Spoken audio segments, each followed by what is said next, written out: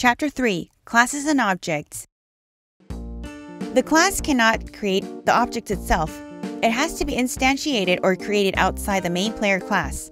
Remember that we need a main method to run the Java program, so we're going to create another class that has the main method.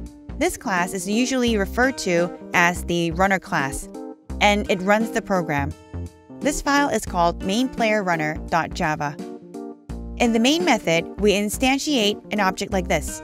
First, put the object type, then give it a name, player1. Assign player1 the object with an equal sign. Then put new for new object, then object type. Then in the parentheses, put the parameters that should be sent to the constructor. Let's create a main player object.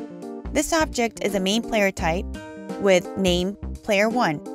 It is a new main player object with name Ada and speed 60. Player1 can run and can use superpower. We can use methods of the object. Let's get name of player1 and assign it to a variable name. Then let's print it. I'm Ada. Ada uses her special speed button and upgrades her speed from 60 to 75. So let's set speed to 75 and assign it to variable speed. Print it.